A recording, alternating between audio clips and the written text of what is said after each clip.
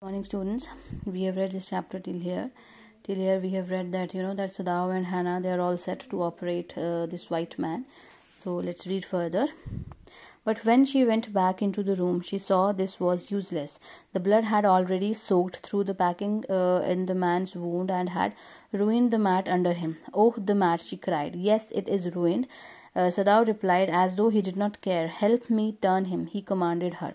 So what happened? Earlier we have read that here in this point Hannah was very much worried about the mats and the linens and all those things, but she had brought some mats from the garden area. But when she reached the room, she said that now these mats are useless because already that blood has soaked into the through the packings of the man, into the quilts, into the bed sheets and everything, and now she couldn't do anything, and she cried. She just cried that that oh, the mat. Then Sadao just asked very casually, as they are ruined, that you have to help me just to turn him. So what she did, she obeyed him without a word, and he began to wash the man's back carefully. Yumi would not wash him, she said. Did you wash him then? Sadao asked, not stopping for a moment his swift, concise movements. Yes, she said. So they were discussing that that Sadao, she obeyed, she did everything, and then she told him that that Yumi did not wash him. So then Sadao said, have you washed him? She said that yes, I have washed him, because she just refused that she's not going to do that thing for them. So then what happened? He did not seem to hear her, but she was used to his absorption when he was at work. She wondered for a moment if it mattered to him that was the body upon which he worked, so long as it was for the work he did so excellently. You will have to give the anesthetic if he needs it, he said. I, she repeated blankly, but never have I. It is easy enough, he said impatiently. So what in this paragraph, Sadao is just busy in operating the operation. You can see this in this picture. And then but she was standing there. She knew that he is all totally absorbed in his work. She wondered, she was thinking that for a moment that it didn't matter for Sadao that on which person he is operating, which person he is operating on. He is operating the person who is enemy for the country, and they have found this man. This is a prisoner or whatever he is.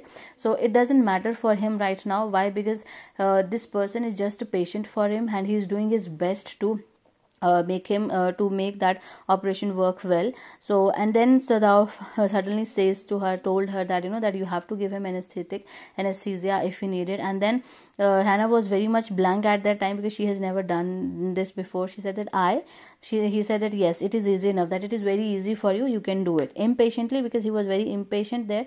He is doing that operation and he couldn't risk anything, because it will be very life threatening for that person.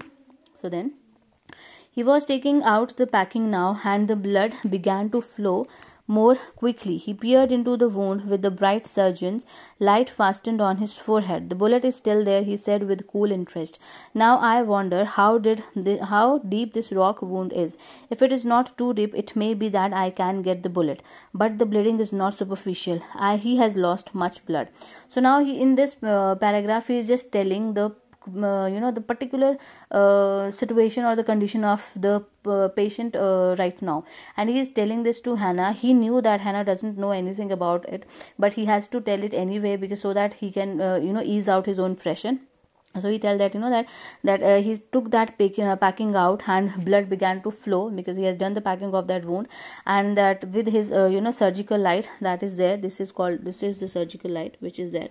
So with this surgical light, he just looked into the wound with very calmness, with very super calmness, and he just saw that that bullet is still there, and he said that very coolly that if this wound is not so much deep, then he would be able to take out that bullet, although he has lost so many of the blood, and he has lost all the blood, but he has to do it anyway. He has to take out that bullet in order to make that person live.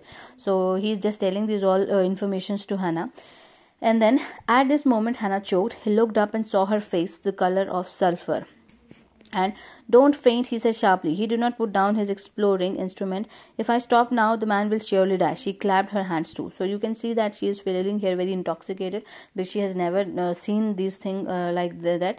and she got choked. She was not able to see anything, and her color just changed like a sulfur. And then Sadao looked at her. He said her that do not faint, do not do this, and that you have to be very strong here. And he could not put his that exploring instrument which he is having in his hand. He could not put it down, because if he stopped somewhere, the person would die. He told that to Hannah, that you have to be my support, so do not faint here. So then she clasped her hand to her mouth and leaped up and ran out of the room. Outside in the garden, he heard her retching, but he went on with his work. It will be better for her to empty her stomach, he thought. He had forgotten that of course she had never seen an operation, but her distress and her inability to go to her at once made him impatient and irritable with this man who lay like dead under the knife. So what happened? She had never seen any operation, so she just went out and she started retching there in the garden. Retching means she was puking there, she was vomiting there, because she has never seen the thing like this. And now Sadao is thinking about her, that it is better for her, she is having an empty stomach, so that she can bear all these things. And he really want to go to her, because he could not go, because he was just stuck there with that person. And this thing is making her more impatient and irritable, that he is performing an operation on this dead man who is lying like a dead in under his knife. So he was very much impatient there, because of the situations around his surroundings. So that is why operations are done in operation theaters, because this is very crucial, and this is very life-threatening things which are done in very utter concentration. So what happened? This man, he thought, there is no reason under heaven why he should live. Unconsciously, this thought made him breathless, and he proceeded swiftly. In his dream, the man moaned, but Sadao paid no heed except to mutter at him. Groan, he muttered, groan if you like. I am not doing this for my own pleasure. In fact, I do not know why I am doing.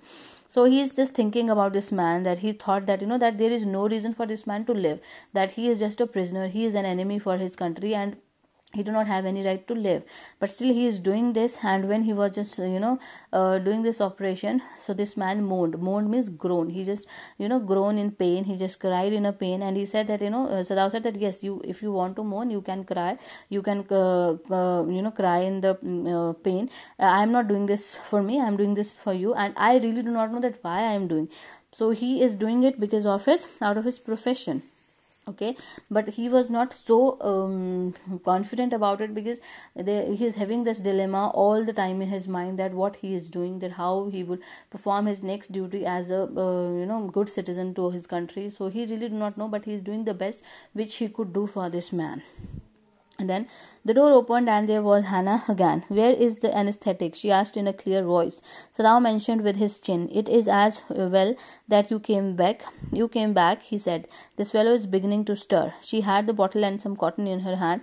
But how shall I do it? She said. Simply stretcher the cotton and Simply saturate the cotton and hold it near his nostrils. Sadao replied, without delaying for one moment that intricate detail of his work. When he breathes badly, move it away a little. So that's how she is going to give anesthesia to him. So she said she was clear-headed. She had some confidence. She knows that she has to do it for Sadao. So Jesus came again, and Sadao was happy to see her. And then she asked for anesthesia, and Sadao told her whole of the process, how she is going to do it. So she has done it for Sadao only, because she knows that he is also in fix. He is doing his duty as a doctor. He has to perform his duty. So she is going to help him no matter what. So till here we are going to read this chapter carefully. It is easy in understanding. Understand it well and underline the minute information there that will help you to make MCQs for this chapter.